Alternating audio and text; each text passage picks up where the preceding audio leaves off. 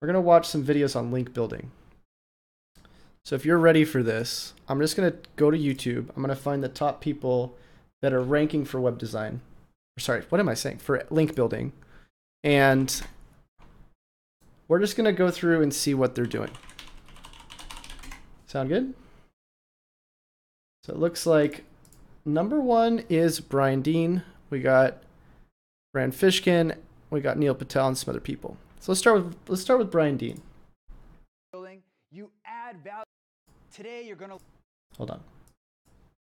learn exactly how to build powerful backlinks to your site. In fact, I've used the strategies I'm about to show you to get links from sites Everybody like hear this all right? Forbes, TechCrunch, Inc., Entrepreneur, and more. I'm Brian Dean, the founder of Backlinko. And today I'm going to show you 9 proven link building strategies and some advanced techniques I've never heard anyone else talk about. Keep watching.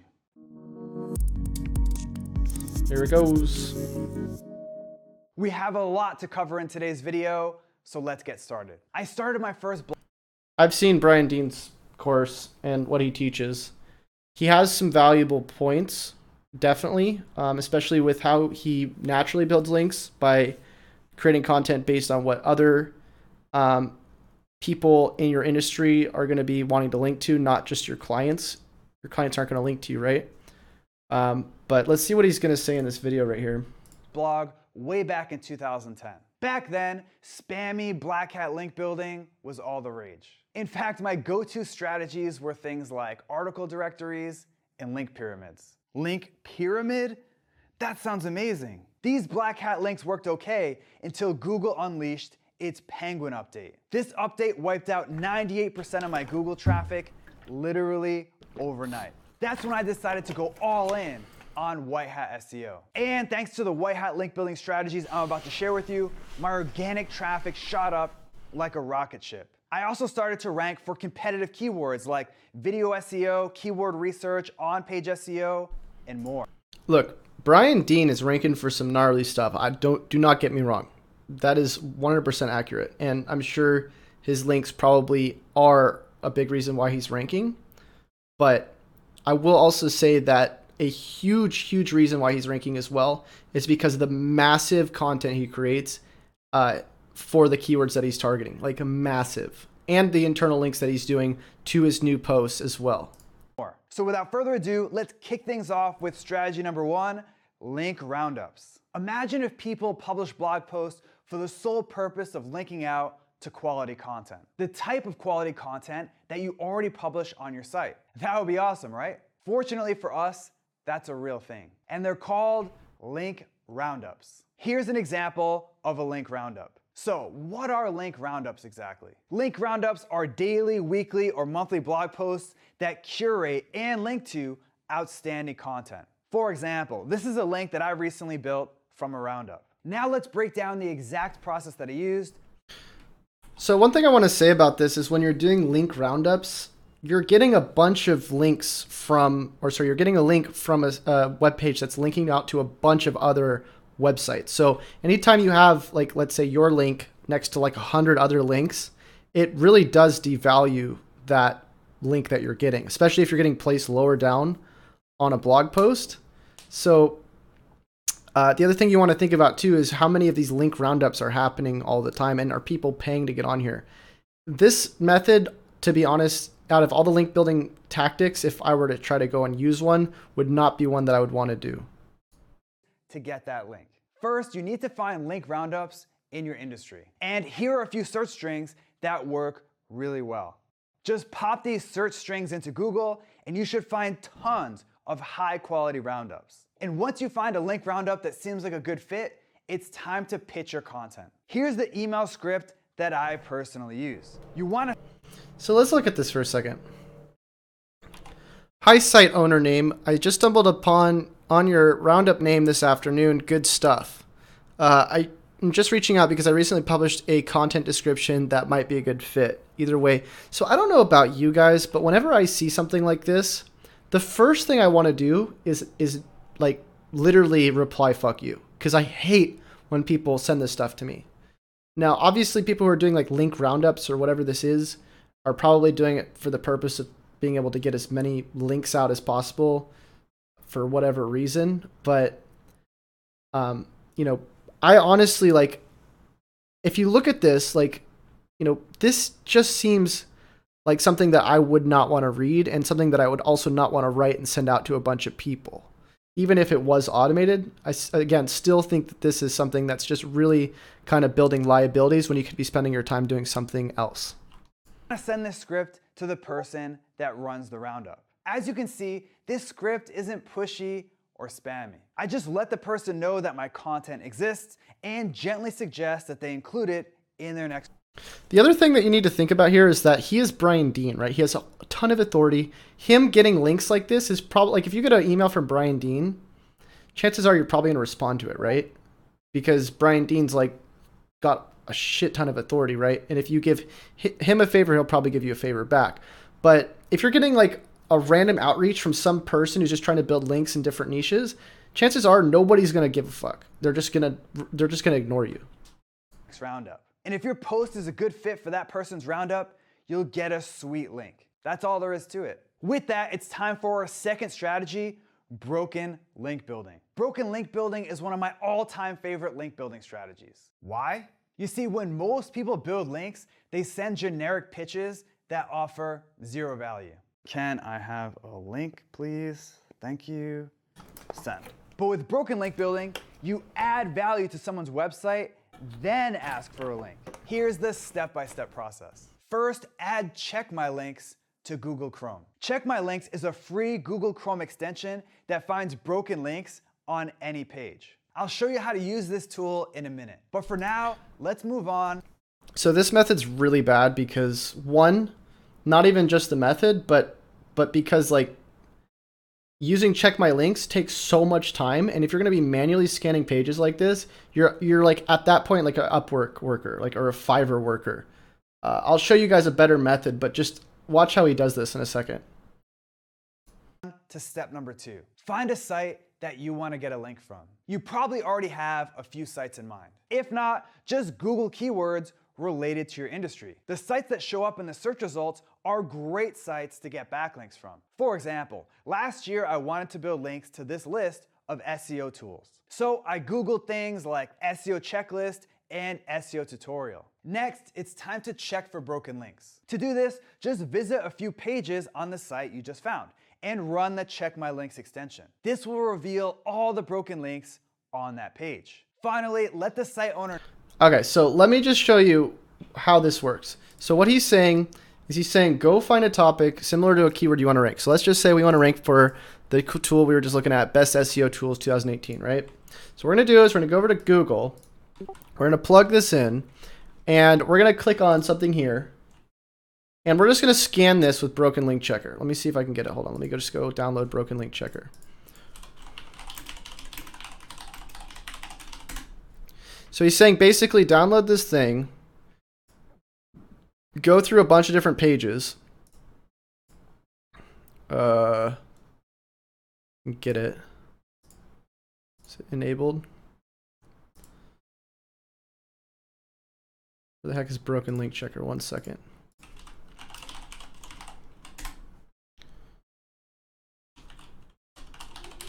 There it is. HS. Is it in here? HS. I'm not seeing it. We have to remove some of these. Why can't I see it? Is this it? A? Okay, so it's apparently that A. Just gonna press that. And we're just gonna look through and find broken links, right? Anything in red. Now, chances are if pages are ranking really high, there's usually not gonna be 404s, except for like these comments, right? There's no way you're gonna freaking replace that. So already this page is a fail, right? When I go to the next one, like this, do the same thing. So again, we're gonna be just sitting here like a Fiverr worker or Upwork worker, just looking for broken links, right? That's gonna take a really long time. So if you were to actually do this method, you'd probably just want to go to Ahrefs, scan the site in general that has like an article similar to yours, like let's say Backlinko. And what you're going to do is you're just going to go into Best by Links. Sorry. Outgoing links, broken links. And then this is going to be all of the broken links on his site. So that's how you'd want to do it. You wouldn't want to use this weird, like, just scan manually. That would take forever to do. Know about their broken link and offer your content as a replacement. For example, when I find a broken link on someone's site, I send them this email. Note how personalized my email. Hi, I was searching for some information on SEO and I came across your awesome SEO checklist. Great stuff.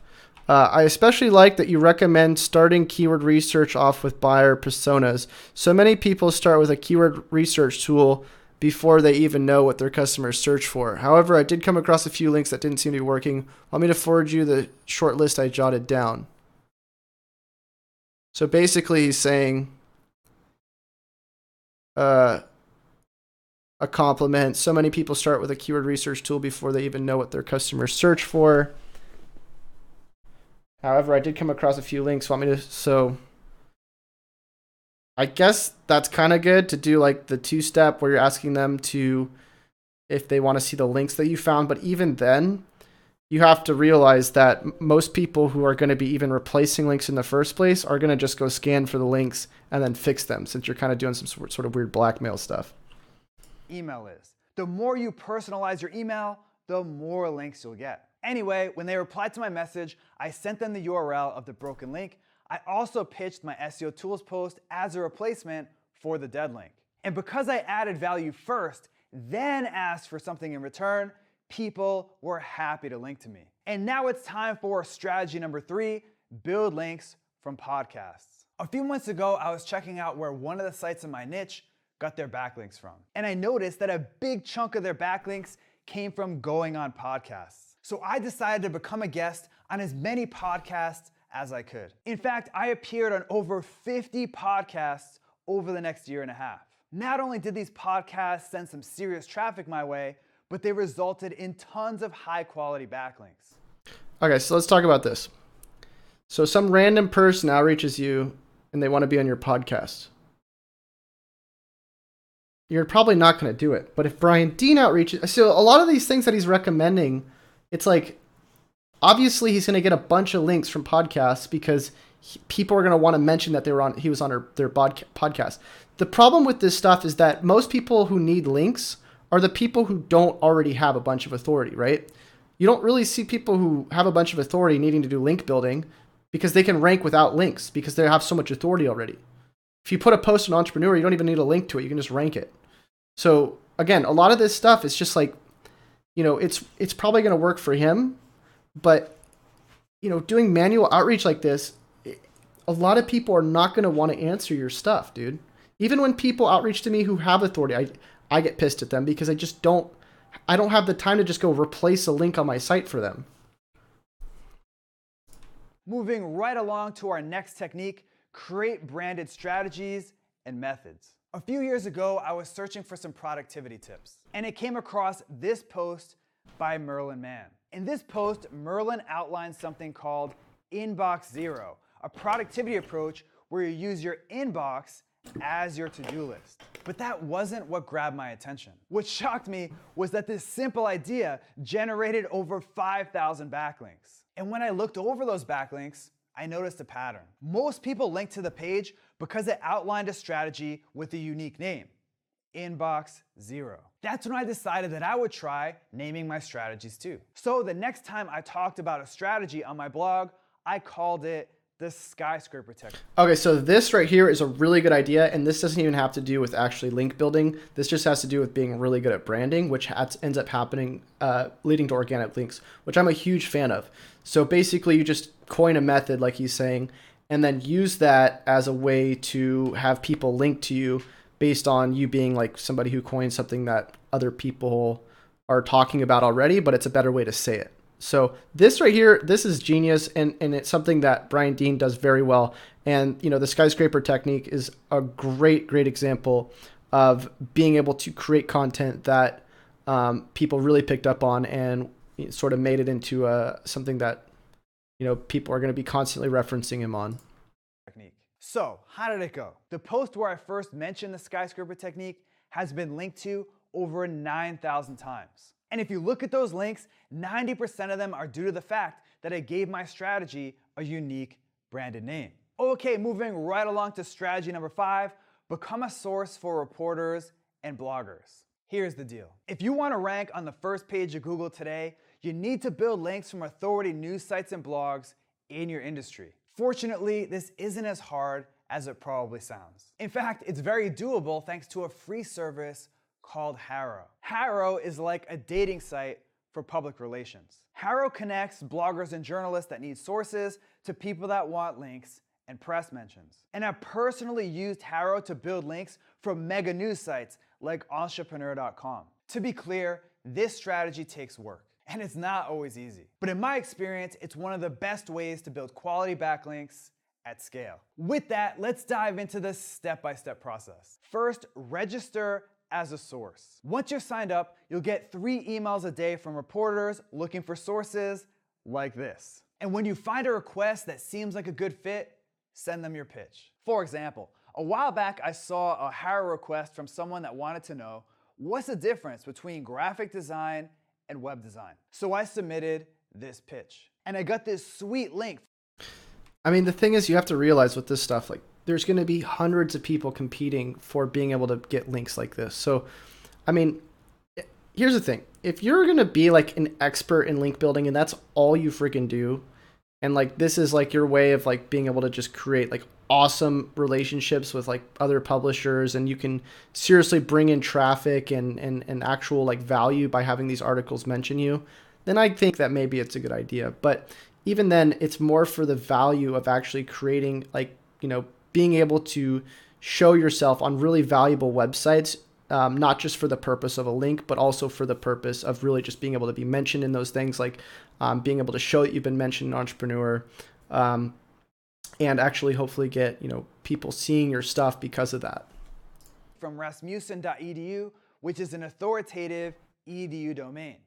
Not bad. Next up, we have strategy number 6, pre-outreach. A while back, one of my readers, Emil, was getting ready to publish this epic piece of content. And Emil realized that his post had the potential to rank #1 in Google for his target keyword. But for that to happen, he'd need to build links. So Emil decided to promote his post before he even published it. This is known as pre-outreach. Here's how it went down. First, Emil found blogs that wrote about employee wellness, and he sent them this message. Because he didn't beg for a link, most of the people that Emil talked to were happy to hear from him. Then, once Emil's post went live, he sent a link to everyone that responded to his first email. And that led to a bunch of social shares and a nice contextual backlink. With that, it's time for strategy 7, EDU.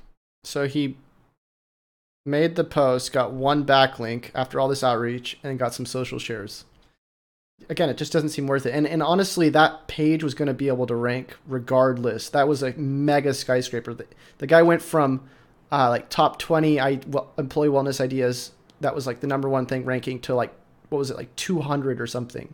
So obviously he's going to end up ranking it. Like, he could have done it without content. I mean, without links.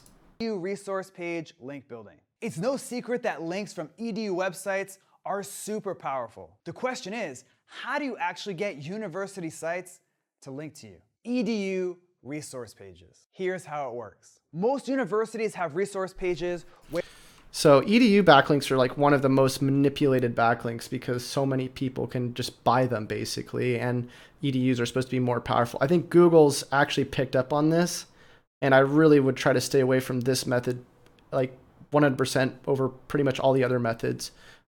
Because I think Google actually looks for websites that are trying to manipulate EDU backlinks, where they link to content that could help their students and faculty. Here's an example of a resource page that links to content about nutrition and supplements. For example, let's say you have a website about nutrition. First, you want to find resource pages like the one I just showed you. To do that, pop these search strings into Google. Then look to see if a piece of your content would be a good fit for that page. Finally, email the person that runs that resource page this proven script. Now, keep this in mind. Only about 5% of the EDU sites that you reach out to will actually add your link. That's the bad news. The good news is even 1 or 2 of these links can make a massive difference in your Google rankings. For example, I recently used this strategy to get a link from this resource page on the University of Michigan website. And that single link made a significant dent in my organic traffic. If you thought that was cool, wait until you see strategy number 8, the moving man method. The moving man method is simple. First, find web pages, resources, or businesses that are outdated, just rebranded, or recently changed names. Then find sites that are still linking to these outdated resources. Finally, let people know that they're linking to something that's out of date. Let me show you how this works with a real life example. A while back, I read that a website for a big SEO agency suddenly shut down. This meant they had... So basically what you have to do here is you have to stumble upon some random business that just got shut down and hope that you can get all of the links pointed to you before it's too late. Had tons of pages on their site that weren't working anymore. Pages that lots of people were still linking to. Specifically, I noticed that an infographic about SEO on their site wasn't working anymore, which was perfect because I had just published my own SEO-focused infographic. Nice. So that was the first step. Next, I had to see who actually linked to this infographic. So I fired up Ahrefs and pulled all of their links. Finally, I emailed everyone that still linked to that infographic. I let them know that the image wasn't working anymore. I also let them know that my infographic would make a great replacement for the Blue Glass one. And as you can see, people were more than happy to link to me. I mean, honestly, I've tried all of these methods. Like when I first started doing SEO, I was like, oh, I'm going to try this. I'm going to try to do this. I've tried all the stuff that Brian talks about in this. And I'm telling you, like, it's just not worth the time. Like, it's not. Speaking of infographics, it's time for our last link building strategy, Guestographics. Last year, Backlinko reader Matt Lowry had a problem. Matt runs Yellow Octopus, an e-commerce site in Australia that sells gifts. And he quickly realized something. It's really hard to build links to e-commerce sites. After all, who would want to link to a site that's made up of 100% product and category pages? That's when Matt realized to build links to his site, he'd need to publish awesome content. So what did he do?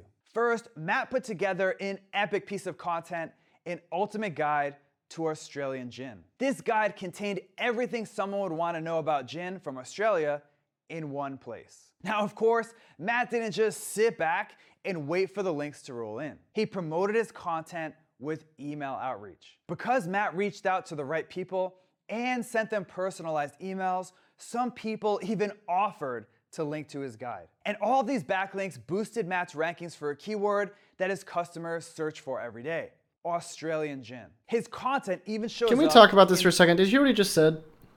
He said, because he wrote a good email and people liked his content, they linked to him. I mean, come on. Find guest posting opportunities with Google Images. That's right, I said guest posting. Now, a lot of people say that when it comes to building links, guest posting is dead. But is it true? Not really. In fact, when you're just starting out, guest posting is one of the best ways to build links to your site. For example, when I first started Backlinko, I guest posted like a madman. I wrote over 50 guest posts and interviews in about a year. And the links I got from guest posting gave my organic traffic a nice early boost. That said, I was very strategic about things. I made sure to only write guest posts for quality sites in my niche. So if you run a site about the paleo diet and write a guest post for a site about iPhones, that's gonna look spammy. But when you write mind-blowing guest posts for quality sites in your industry, those links do help. The question is, how do you find sites to guest post on? Google Images. Here's the step-by-step process. First, find someone in your niche that writes a lot of guest posts. Second, grab the URL of the headshot that they use in their author bio. Finally, pop that URL into Google reverse image search. And boom, you get a list of places that guest posted presented to you on a silver platter. Very cool. So there you have it. 9 of my all-time favorite link building strategies. If you learned some cool new stuff from today's video, make sure to subscribe to the Backlinko YouTube channel right now. Just click on the subscribe button below this video. And if you want exclusive SEO techniques that Okay, so the point is, guys, like Brian Dean is very, very good at copywriting. And obviously he can build links. But at the end of the day, again, just because you can do something doesn't necessarily mean you should. You can do these things, and some of them will probably provide you value. But if you're focusing on just building a link rather than actually building traffic or building like authority, or, focusing on more than just, a link, you're going to go a lot farther, because money isn't just made by links. Money is made by creating actual value. And, the problem with links is that when you end up becoming really good at building links, you end up generally suffering at being good at providing what people actually want. That's the biggest problem, because on-page SEO is like 100% something that you can continually improve. You can always improve content. You can always improve on-page. You can always improve funnels. You can always improve building authority. And again, if you end up getting authority from building a link and from social shares or something like that, good for you. But unless they're actually sending you traffic, or it's actually like you're being mentioned on a huge website that is really going to be helping you,